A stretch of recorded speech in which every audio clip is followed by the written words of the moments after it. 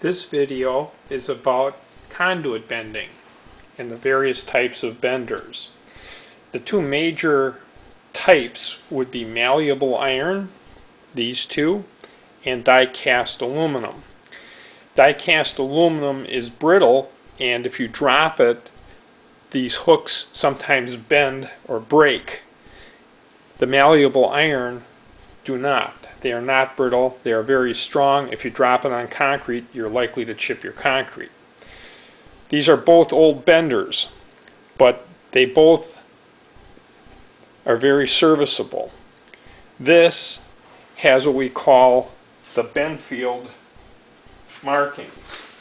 And Jack Benfield was the individual who came up with the science of bending conduit. And if you look up his name on the internet, you'll find him in some of his materials, Jack Benfield. You can see the markings better on this newer version. It shows where the bend would be at 10 degrees, 22, 30 degrees, 45, and 60. The star is for marking where you want to bend a 90 degree. This notch is used for 45 degree saddles.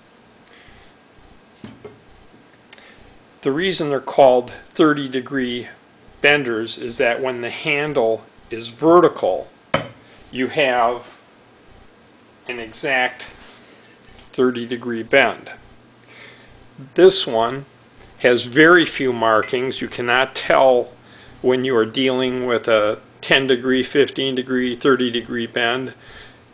It again marks where you can bend your 90 degree, and when this handle is vertical, you have an exact 45 degree bend.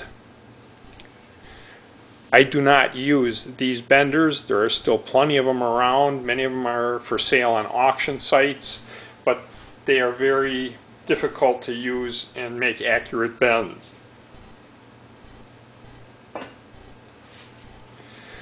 This one is the one that I've used for over 30 years. It could probably use a little cleaning and painting, but it's very serviceable.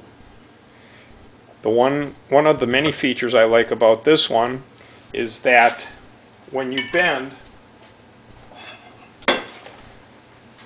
if you make a mark at the 5-inch mark in order to bend a 6-inch stub and put this at the star, it's the same as subtracting 6 inches and just going to the top of the hook. Much faster than pulling out a marker and marking each bend. That is not true of some of the other die-cast benders.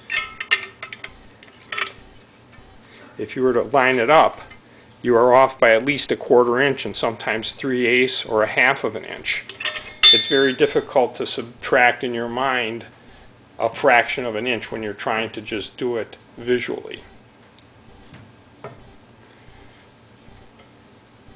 There's more to be learned about bending and the various bends and stubs, but most of these benders will say for a conduit stub, subtract 5 inches. Well, if you want a 6-inch stub, you subtract 5 inches, you make a mark at the 1-inch mark, and then you put that mark at the arrow, and when you bend it, you will have a 6-inch stub.